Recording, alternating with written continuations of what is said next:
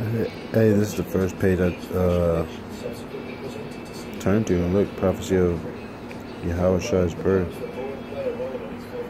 And then Isaiah 11:1, and there shall come forth a rod out of Slakia, and there shall come forth a rod out of the stem of Jesse, and a branch shall grow out of his roots.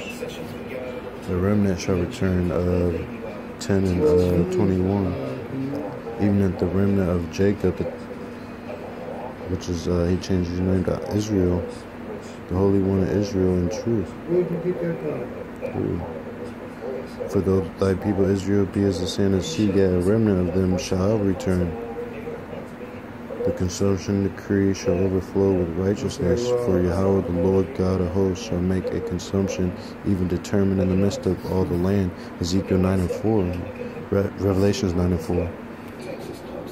Got another one, Isaiah 10:33. Behold, Yahweh the Lord of hosts shall lop the bow with terror, and the high ones of stature shall be hewed down, and the haughty shall be humbled.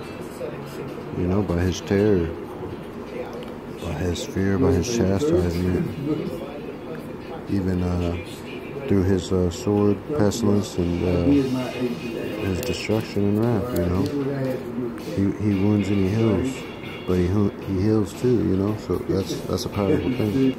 I'd rather have it be in him than anybody else. You know, the Most High God.